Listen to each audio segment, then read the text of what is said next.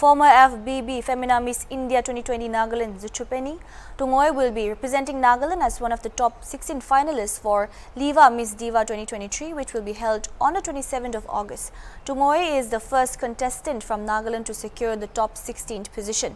Zuchobeni does not need much of an introduction. Known for her beauty, confidence and determination, Tungoe is someone who has a lot of feathers on her cap. She is the Kids for Fame 2011 winner, Miss Dimapur 2019, a top 25 contestant in the stage season 3, Femina Miss India Nagaland 2020, and not forgetting, she is also a singer. Tungoe is currently undergoing training and grooming session for the forthcoming pageant. HornbillTV could connect to her virtually, during which she spoke about her journey to Miss Diva 2023, her preparations and her hopes and expectations. Let's have a look. Hello, I've been doing very good, and the training and the grooming session has been very hectic. As we are all aware that pageant, grooming and training sessions are always hectic, but it has been very fruitful. I came very naive. Of course, I've been into pageants before, but there's so many things that I had to unlearn and relearn, which I am in the process. So far it has been really nice, and I'm really looking forward to the finale. My journey to Liva Miss Diva 2023, I would say it was a decision that I made within days, because initially when I started off with pageants, we did not have engaged women or married women coming in to participate. But now that the criteria was lifted, it was a great opportunity for me to look forward to, and so I applied for the audition, and that's how I got into it. Yes, there was an audition. Initially we were asked to send our pictures and a walking video, from which they had filtered only 200 girls for the on-ground auditions, and after which we had an on-ground audition here in Bombay. Among 200 girls, only 16 was filtered, and thankfully I was one of them.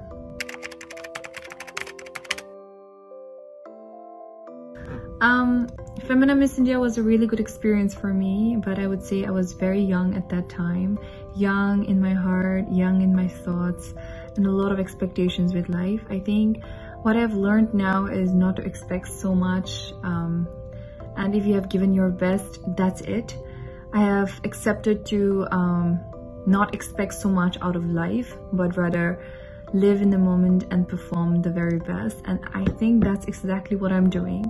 So what I've learned from that pageant has been to not to be so attached to the outcome, but rather live at the moment and experience every bit of it and improve the person you were yesterday. That has been a very challenging experience for me, and I did not get the crown, but that experience really made me grow.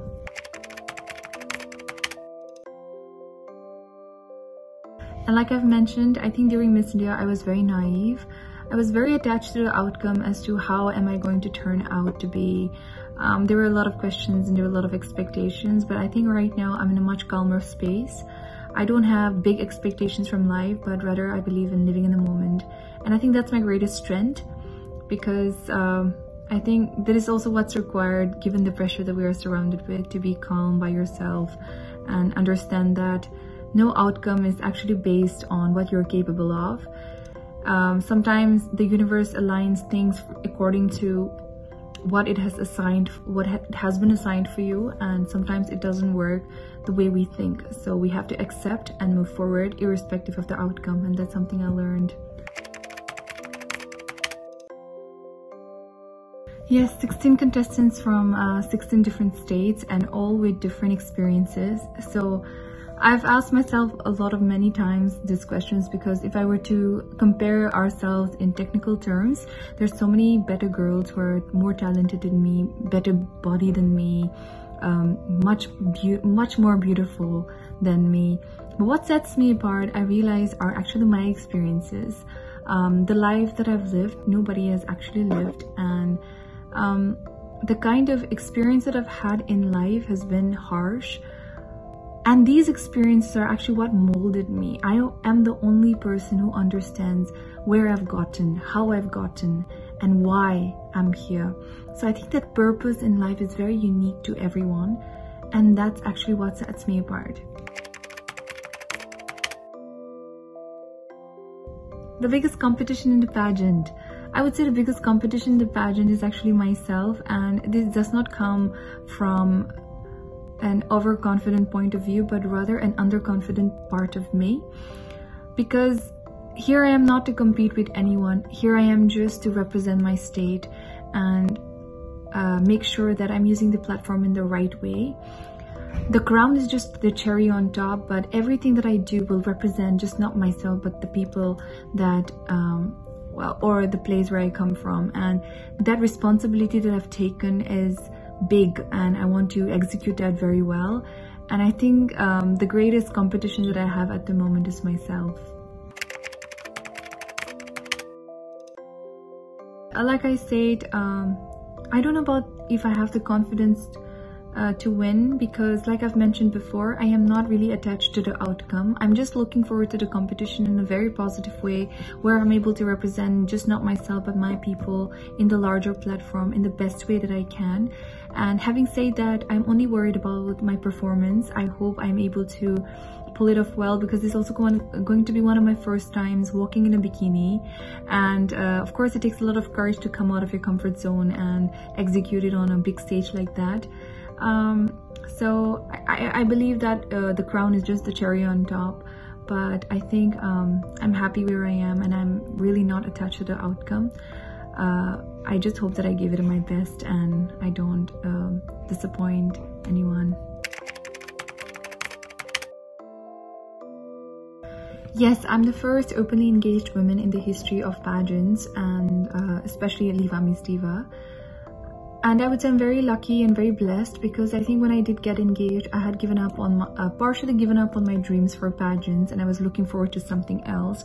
But I'm sure there is a calling for me that after my engagement, I saw the news that now there is an inclusivity of every married and engaged woman being able to participate, and I think that ignited a fire in me, and I realized that I don't have to give up on my dream irrespective of my relationship status, and that has been a really empowering message for me. And I would also like to encourage everyone out there, you are married or not married, or you're engaged, I think we are deserving to get recognition irrespective of our relationship, and that's the message that I'd like to put out there. We as women, sometimes we're so entitled to where we come from, who's our father, who's our husband, who's our fiance, and I think that shouldn't really limit us. And the new amendment in the pageant history, yes, has really empowered me in particular, and I believe that it'll really empower a lot of women out there too.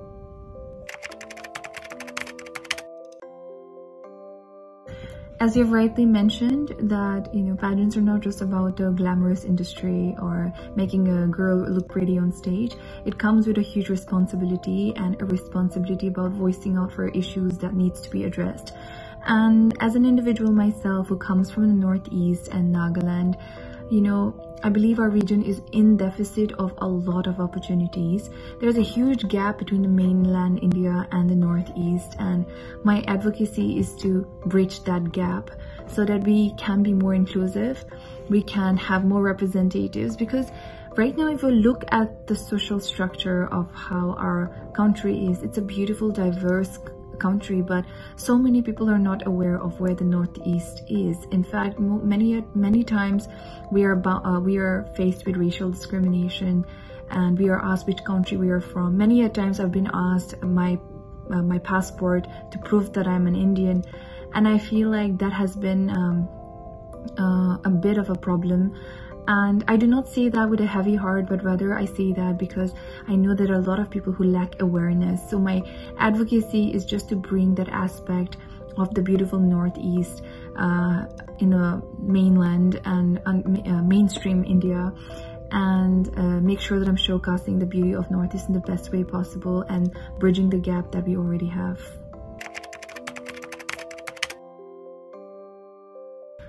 I would say I'm very grateful to my people because I never really expected so much of an overwhelming response for everyone. I did not tell my family when I was participating or was even auditioning. I told them only after I got selected to top 16. And as soon as I told them, I received multiple calls from everywhere, and the support has been amazing. And I just want to tell everyone a big thank you for being there for me. You guys have always been there even during my Miss India times, and I shall always remain grateful. I feel a little emotional when I say this because I know that our people have a lot of expectations from me, and I really want to keep up to that, and I will try my best not to disappoint you guys. It is not about winning or losing, but I will make sure that I represent you guys at the best, as best as I can.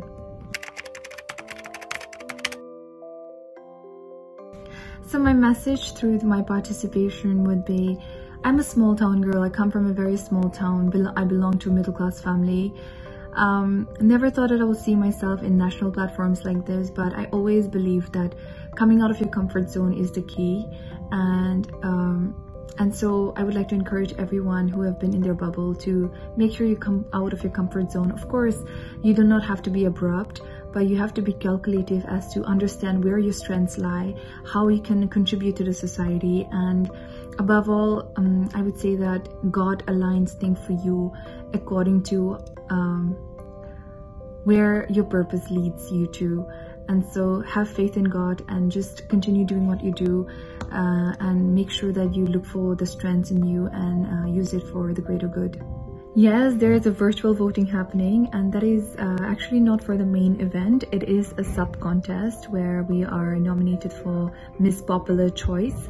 And so I'd like to appeal to everyone to kindly go to my Instagram account and check out the post where I have appealed, and also given the website where you can vote for me. It'll be amazing if you guys can just go check it out and cast the vote for me. Other than that, I would also like to thank everyone who has been showering their overwhelming responses. I'm very grateful and I feel so blessed. I just want to tell you all that I may or may not win, but I just want to tell you all that I would promise to represent our state very well and Northeast in general. Keep praying for me and keep supporting me. Thank you so much.